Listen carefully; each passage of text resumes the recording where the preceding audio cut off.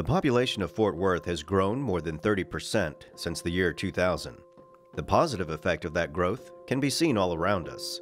New buildings, new stores and restaurants, new businesses bringing new jobs, and new neighbors that have added to the fabric of an already diverse and vibrant community. But with growth also comes growing pains. Our mobility and transportation challenges grow as fast as our population.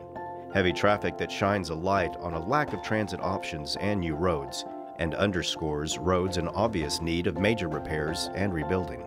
We face longer commutes to community centers and libraries as new development moves further away from established city facilities. Citizens are asking for more parks and public spaces near neighborhoods, the kind of community jewels that encourage more families to get out, get active, and enjoy all that our city has to offer. Fixing those problems is the biggest challenge our city faces. How can the city find money for new infrastructure, facilities, and parks if it takes $1 billion a year to keep city operations running day to day? City leaders have been working hard to allocate more of our existing tax revenue to debt service to allow new construction to occur. What the city does is not all that different from what you might do at your home. We make a budget, and for those projects that require additional funds, we take out loans. Low interest rates mean more money can be used for construction instead of loan repayment. Every year, the City Council and staff look at how much money the city is expected to bring in. From those numbers, they put together a balanced budget that funds everything from after-school programming to public safety. A portion of that budget, however, is dedicated to paying back our loans, known as bonds.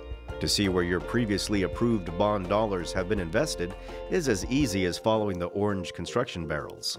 We've added more parkland, constructed new city community facilities, libraries, fire stations, and police stations.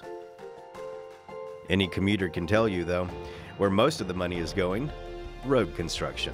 We are turning more dirt in Fort Worth than ever before, but this is the final push before our current bond dollars run out. That's why City Council has called for a bond election in May 2014. City staff's plan would raise more than $290 million for projects with the next bond sale. This new bond sale will help address much-needed mobility and infrastructure challenges. In order to determine which projects need to be at the top of the list, we have spent the last year talking to citizens and listening to what you have to say. We have used this input to develop a list of projects that will address some of our most urgent needs. These projects are part of 7 propositions. If approved, Proposition 1 addresses our streets and transportation improvements. This includes streets, sidewalks, traffic signals, and infrastructure improvements. Proposition 2 will provide funding for parks, recreation, and community center improvements. This includes park improvements, athletic fields, playgrounds, and trails. Proposition 3 will allow the city to construct and equip 2 new libraries. Proposition 4 will address fire safety and will provide the funds for 2 new fire stations. Proposition 5 will improve our municipal courts by expanding the current facility. Proposition 6 will provide funding for a new field operations service facility and the design of a new vehicle maintenance facility. The purpose is to locate equipment and crews closer to work sites across the city. Proposition 7 will provide funding for the expansion of the Silcox Animal Care and Control Facility and the design of a new animal care and control facility. All of these propositions will also provide funding for public art throughout our city. No tax increase is anticipated with the passage of the proposals.